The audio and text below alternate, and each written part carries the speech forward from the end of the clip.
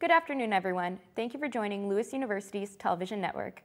Today is Thursday, September 21st, 2023. I'm Allison Lankowitz. And I'm Samira Martinez. And we begin with our top national and international stories. Convicted killer Alex Murdaugh has pleaded guilty to nearly 24 federal fraud and money laundering charges. In court today, Murdaugh said he wanted his son to see him take responsibility for his actions. Murdaugh was a personal injury lawyer who was accused of stealing millions of dollars from his clients.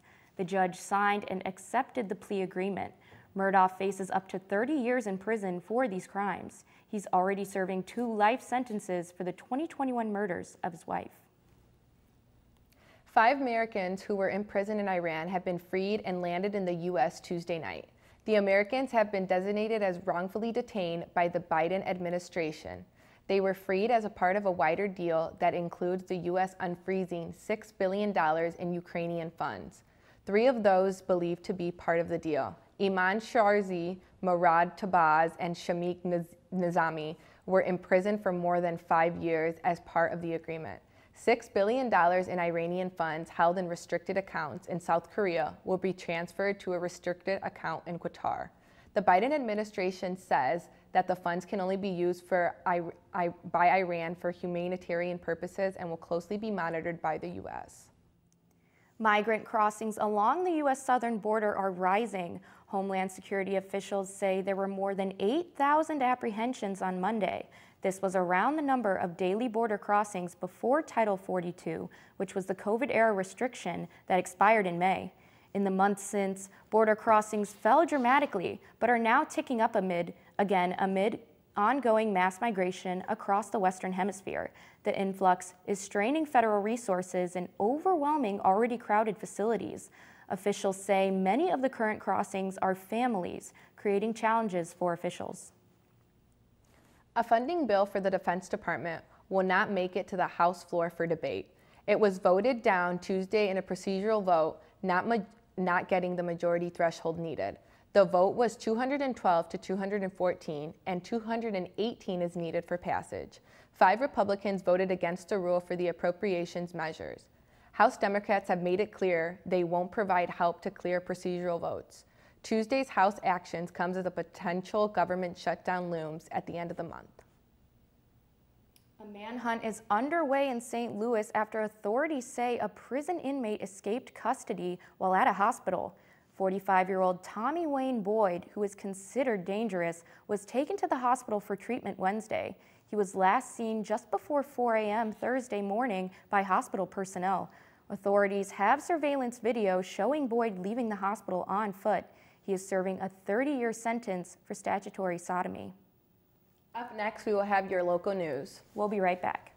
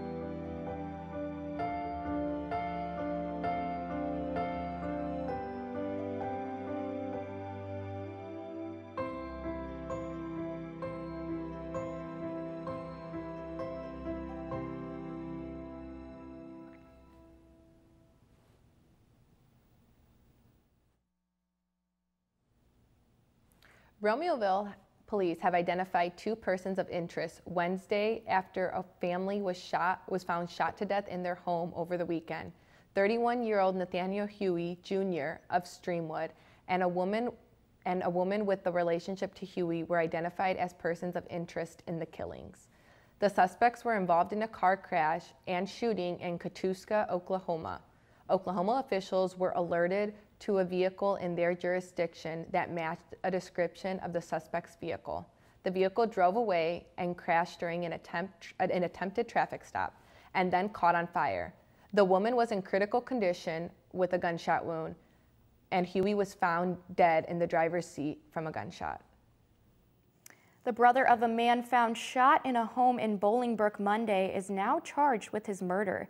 Timothy Terrell Davis, age 28, is charged with 3 counts of first-degree murder, 1 count of armed habitual criminal, and 1 count of unlawful use of a weapon by a felon. Bolingbrook police were called to a home in the 300 block of Walnut Circle just before 2 p.m. for report of a person shot, where they found 33-year-old Devon Davis shot inside. He was then taken to a local hospital where he was pronounced dead. Police said at the time they believed the shooting may have been the result of a family argument and wasn't a random act of violence. Davis appeared in bond court Wednesday and was ordered to be held without bail. Glenview police detectives and North Regional Violent Crimes Task Force have declared the death of 38-year-old Glenview man as a homicide. Fadal Obeid was found dead inside his home in the 700 block of Long Road in Glenview Monday night. Neighbors say that this man was from Iraq and bought the home in June, which he was rehabbing. They said he had plans to move his fiancée from the Middle Eastern country to come live with him. Glenview police said they believed Obeid was targeted and no known threats to the public exist. For the first time in years, enrollment remains stable in Chicago public schools. CPS has faced decreasing enrollment rates in the past year after shutting down 50 schools a decade ago.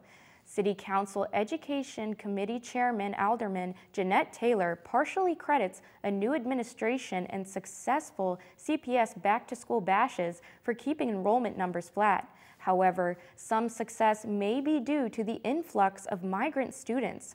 While CPS doesn't track immigration status, the number of students in temporary living situations is on the rise as well. And while enrollment appears to be leveling off, preliminary data analyzed by Chalkbeat Chicago shows a trend of decline of low-income students. Later this month, CPS will offer more analysis and context to its enrollment numbers. The son of Mexican drug lord Joaquim El Chapo Guzman has pleaded not guilty to drug and money laundering charges. Ovidio Guzman Lopez made his first court appearance in a federal courthouse in Chicago Monday afternoon. He was extradited from Mexico on Friday. During the hearing, prosecutors say the death penalty was taken off the table as part of extradition negotiations with Mexico. Guzman Lopez will be held without bond pending trial and is due back on court on November 17th. He was arrested by Mexican authorities back in January and has been in custody ever since. When we return, we will have our entertainment news. And later, we will have your weather and sports update. If I could go back and change it all, I would. I think I'm gonna miss you the most. I'm sorry. I'm so sorry. I'm so sorry. Or maybe it's just the little moments. If I could go back and change it all. If I could go back, I would. But I can't.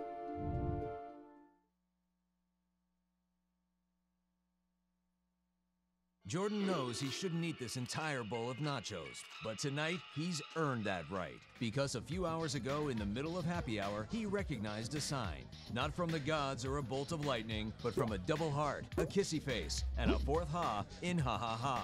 That's when Jordan knew he was buzzed. So when it was time to go, he got a ride home instead of driving. Be a legend like Jordan. Recognize your buzzed warning signs and get a ride home. Buzz driving is drunk driving. Auction of the late frontman of the band Queen, Freddie Mercury's possessions brought in more than $50 million. The biggest sale of the evening was a Yamaha Baby Grand piano, which went for $2.2 million. The piano was used to compose some of Queen's biggest hits, including Bohemian Rhapsody. Another big sale, handwritten lyrics for the epic song, went for $1.17 million. They include the song's original working title, Mongolian Rhapsody. Another interesting item was Mercury's Tiffany & Company Silver Mustache Comb. It sold for $189,000. Mercury left all of his possessions to his former fiancée and longtime friend, Mary Austin. She held onto them for more than 31 years after his death. She's selling them off now, with part of proceeds going to Mercury's Phoenix Trust and Elton John's AIDS Foundation. Marilyn Manson must pay a fine and do community service after an incident at a 2019 concert. Manson, whose given name is Brian Hugh Warner, pleaded no contest to a simple assault charge Monday. The singer assaulted a concert videographer during a show in New Hampshire in 2019 by spitting and blowing his nose on the victim. In a statement read in court, the videographer said the assault was disgusting and humiliating. Manson was fined $1,200 and ordered to perform 20 hours of community service by February 2024. He was also ordered to notify the Guilford Police Department if he plans to perform in the state in the next 2 years. Singer Katy Perry has something to roar about. She had just sold her music catalog to Litmus Music for reportedly hundreds of millions of dollars. The Carlyle Group made the announcement Monday. The deal includes the song and albums Perry released from 2008 and 2020. That includes One of the Boys, Teenage Dreams, Prisms, Witness, and Smile. Billboard citing sources say the deal is worth and reported $225 million. In a statement from Litmus, co-founder and CEO says they are grateful to be working with someone whose integrity shines in everything she does. Perry is about to wrap up her Las Vegas residency, which will run through November 4th. Blink-182 announced in a video trailer that their new album titled One More Time drops on October 20th. It's their first album with Tom DeLonge in 12 years. Singer and guitarist DeLonge left the band and was replaced with Matt Skiba. Now DeLonge's back to reform the classic lineup with Mark Hoppus and Travis Barker. They recorded the new album in 2022 and 2023 during their reunion tour. The band explains that Hoppus' battle with lymphoma inspired DeLonge to rejoin them. The trailer includes a listing of the 17 tracks on the new album. Talks are resuming this week between the Writers Guild of America and the Alliance of Motion Pictures and Television Producers. This after a long month hiatus. WGA sent a message to members Monday confirming the meeting. The last time the two groups met was in August, and nothing of substance came out of that meeting. Members of the WGA have been on strike for 140 days. They are asking for better wages, among a number of other demands. So far, the two sides have made progress on artificial intelligence regulations, though there is still to be little to be said disagreement there. On the table now, streaming residuals and proposals for a mandatory staffing levels in TV writing rooms. Up next, we will have your weather forecast. Then we will have your Lewis Sports Update. Stay with us.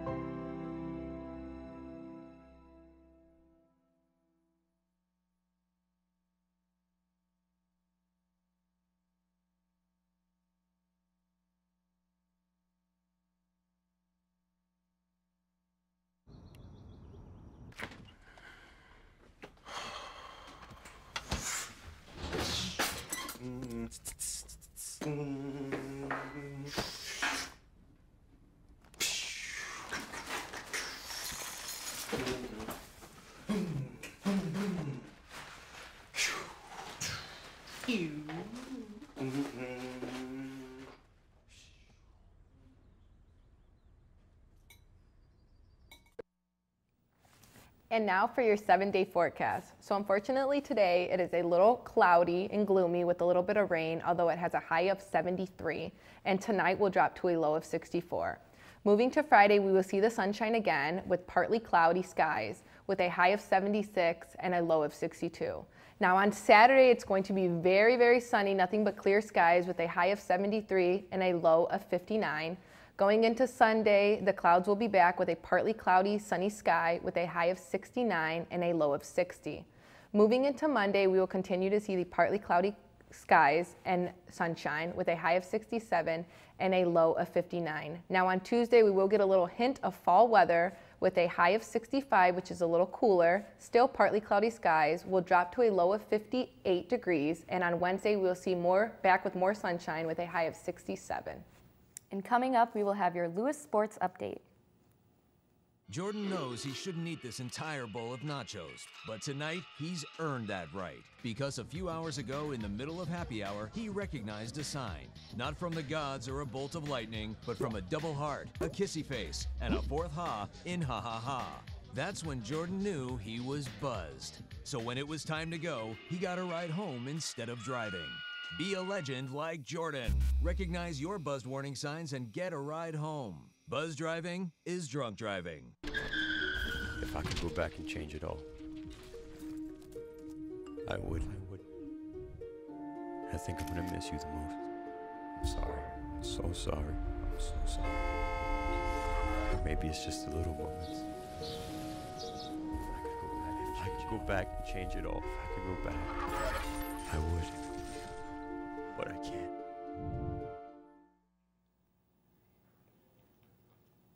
Well, the Lewis women's volleyball team can finally unpack their bags after 3 long weekends of out-of-state travel. The Flyers finished off their non-conference away series this past weekend at the Walk-Ons UWF Invitational in Florida. Day 1 of the tournament included 2 big wins for the Flyers, with Lewis beating both Spring Hill and Flagler College in 3 sets each. The ladies continued their winning streak into the first game of Day 2, taking down the University of Charleston before losing their final match of the tournament to the host, UWF.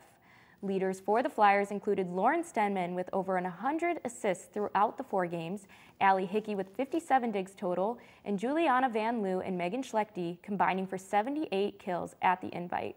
The Flyers play their first home game of the 2023 season against Drury this Friday at 6 p.m. The Lewis women's soccer team took a shutout victory over Southwest Baptist this past Sunday, 3-0. Very well executed play done by the Flyers. Lewis came off strong from the start with having a pair of shots taken on goal in the first 15 minutes. Moments later, Melissa Hadzik put Lewis on the board 1-0 to end the first half. The second half, Lewis came out even stronger. Brianna Culver found the back of the net to make it 2-0, and Tamika Ronique had a penalty in the 74th minute to close the game with a Flyer victory. Lewis will host the GLVC opener versus William Jewell tomorrow, Friday, September 22nd at 5 p.m. Former Lewis men's lacrosse player Drew Andre was drafted into the National Lacrosse League this past Saturday. The British Columbia native was the 6th round, 84th pick of the NLL draft and joined the Vancouver Warriors to become the 2nd Lewis men's lacrosse player to join the professional league. Andre was a part of the first team Lewis men's lacrosse team at Lewis, where head coach Joe Peruzzi believes he grew into an elite player ready to embrace this opportunity. Andre will reunite with his former Lewis teammate Drew Kask, playing once again on the same team, but this time as Warriors. The Lewis men's soccer team also shut out Southwest Baptist this past Sunday, September 17th, with a 2-0 victory to receive their first win in the GLVC. The Lewis men's came out with fire, having 5 shots on goal in just the first 11 minutes. Justin Darledge, a senior this year, fired a shot from the left side of the goal box, off the right post, and right into the back of the net to give Lewis lead 1-0. Second half began. Yoram Bogers had a free kick opportunity from deep, perfectly for Arthur Gorodnikas to chip it into the back of the net. Southwest Baptist took 4 shots on goal during the final 20 minutes, but it was not enough. Lewis secured the victory and will host their home opener against William Jewell tomorrow, Friday, September 22nd at 7:30 p.m. The Flyer men's cross-country team raced their way to victory this past Friday at the National Catholic Invitational in South Bend, Indiana. The Flyers raced in the small school division and earned a total of 105 points at the invite. Junior Charlie Worth contributed to the big win, taking home the small school title with a time of 25 minutes and 23 seconds in the 5K. Senior Sean Ryan also contributed by recording a time of 25 minutes and 34.8 seconds to finish in second. Other fast Flyers leading Lewis to victory were sophomore Owen Thomas, graduate student Patrick Hennessy, freshman Evan Horgan, and senior Casey Quintana. The team will race again this Saturday, September 23rd, at the Lucian Rosa Invite in Kenosha, Wisconsin. And that's it for today's news. Thank you for watching. As a reminder, you can always keep up with Lewis University's television network on Facebook, Twitter, and Instagram, and by visiting our YouTube channel. I'm Samara Martinez. And I'm Allison Linkwitz. Have a great night.